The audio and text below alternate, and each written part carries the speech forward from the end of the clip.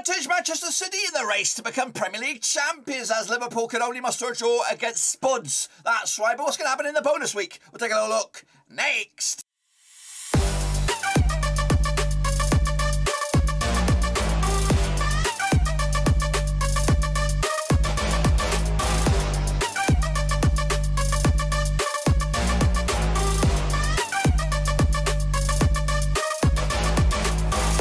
Right, folks, back once again in a prediction video today. We look forward to a handful of games, a baker's dozen, half a dozen, I don't know what I should call it. Of course, Premier League predictions coming at you this midweek, and we'll get to them in just one second. If you know where you've been, smash your subscribe button, keep banging today. All things Premier League related, Premier League related, world football related. We got it all here, boys.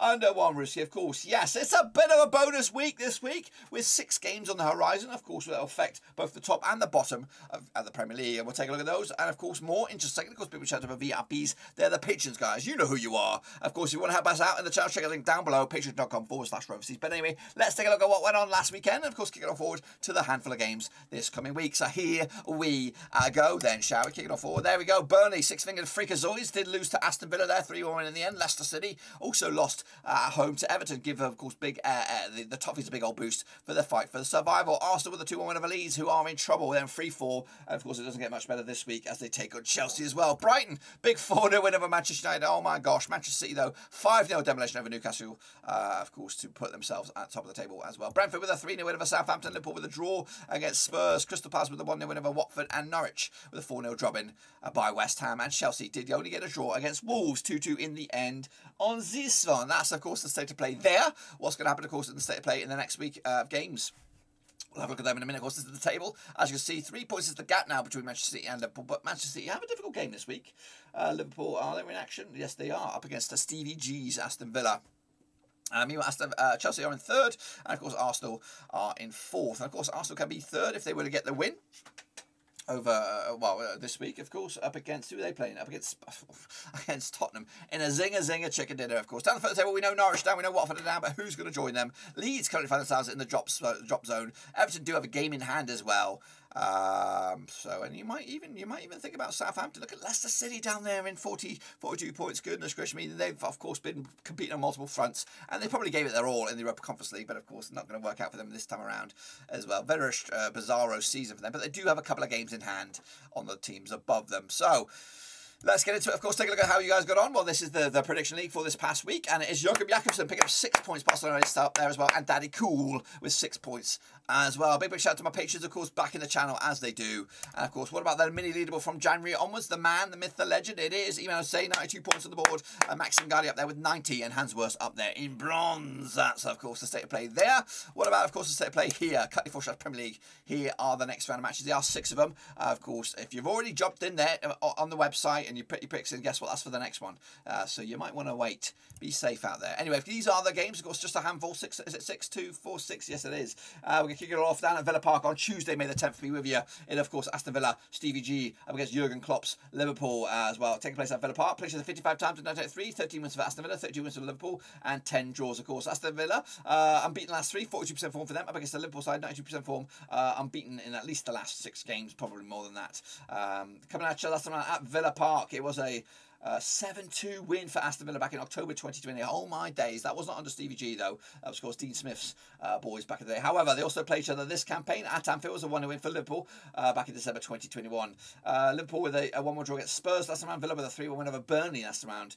Just 1 goal conceded over the last 3 games for Aston Villa. Look at the odds for this. This one, 61 is your Aston Villa, 29 on is Liverpool, and 7-2 is your draw. Liverpool need to win this one for them to get back in the thick of things. I'm going to go with a win for Liverpool, 3-1 win in the end, of course, which will put them level on points with Manchester City as we enter the final couple of games of the season. Leicester City up against Norwich, of course, at the King Power Stadium on Wednesday, the 11th of May. Be with you. Played 20 times in 1994, 8 wins apiece and 4 draws, of course. Leicester, though, without a win in the last 7 games, of course, 25% form up against the Norwich side. 4 defeats on the spin for them, 25% form heading into this match. Last round over at the King Power was a 1-1 draw back in December 2019. The reverse fixture, of course, at Keller Road back in August was a 2-1 win for Leicester way back, match number 3. Leicester with a 2-1 loss against Everton, of course. Norwich with a 4-0 loss against West Ham. 1-2-3 games without a goal now for Norwich. Norwich do come to this on the back of what did they did lose to West Ham. 4-0 loss And Everton with a 2-1 win over Leicester as well. The odds here for this one, 9-4 on is your Leicester, 50-4 is your 11-2 is your away win. God, my oh my, Leicester have fallen off the face of the earth here. 2 to win though for them over Norwich at the King Power to get back into some sort of normality and maybe end the season with a couple of wins as well. Watford, they are down. Of course, can they dent Everton's hopes? Of course, at Vicarage Road. Roy Hodgson, of course, at the helm, but of course he will be leaving next season. Played to the 16 times in 1989. 4 was Watford, 9 was for Everton, and 3 draws. Of course, Watford though without a win in the last, I don't know, 6 games at the very least. 0% form for them. Up against that Everton side, who are on a bit of a revival. Just 1 defeat the past 5, 58% form for them heading into this match. Last round though, at Vicarage Road, it was a 3-2 win for Everton. That was back in December. That was back in February 2020. The reverse fixture, of course, in October at Everton, and of course, Goodison Park was a 5-2 win for Watford. 7-goal Bobby Dazzler way back in match number 9. Of course, Watford with a 1-0 loss against Crystal Palace. And of course, Everton with a 2-1 win over Leicester at Leicester last time around. The odds for this one though, Watford a 60-5, and 30-5 is draw, and a 65 on is your Watford, or is your Everton for this one. They are favoured to win this game on the road. Of course, Watford are down, but can they play with a bit more freedom? Of course, I'm going to go with a win for nobody here. 1-1 right in the middle, which of course another point in the bag for Everton, which will be, I think they're edging closer to safety as of course the season. And again, when you looked at where they were with the games that they had, the Uniteds, the Liverpools, the Chelseas, all that kind of stuff, and they managed to dig it out. So fair play to Frank Lampard. I'll give him his dues here. He's done a bit of a fantastic job, and maybe next season they could be something else. So I think they're going to be safe. I think Everton are going to be safe. I think the likes of Leeds and Burnley are where it's at. Of course, Leeds are next here, up against Chelsea at Ellen Road on the 11th of May. A point here would be good for Leeds, up against the Chelsea side, who of course are a bit wobbly right now. Played 26 times in 1983, 8 wins for Leeds, 10 wins for Chelsea, and 8 draws, of course. Leeds, though, coming to this 50% form for them. 1-2 lost to and drawn 2 over the last 6, however. Just 1 win and 5 for them. 50% form for them. Of course, Chelsea, though, coming to this also 50% form. 1-2 lost to and drawn 2 over the last 6. 1 win and 5 for them, also 50% form. Looking forward to this one as well. Chelsea and Leeds duked out to a 0-0 draw at Ellen Road last round. That's back in March 2021 on the reverse fixture course at Stamford Bridge, which was a 3-2 win for Chelsea back in December 2021. Of course, the last time, so Chelsea unbeaten against Leeds, at least over the last 6 occasions, scoring quite a few goals as well. Leeds, though, pick up a 2-1 loss against Arsenal. Chelsea with a 2-2 draw against Wolves at home. Of course, Chelsea's last win was a 1-0 win over West Ham at Stamford Bridge. Leeds, of course, are, what's the odds here? 70-4 for Leeds, 64 on is Chelsea, 3-1 is draw. So the bookies are back in Chelsea here. I think I've gone with an upset here, 2-1 for Leeds on this. Because the Chelsea's chips are down, Leeds have got to raise their game. They've got to do something if they're going to survive in this season. And I think they'll find something within them. Maybe this game's on TV. I don't know. I would imagine so.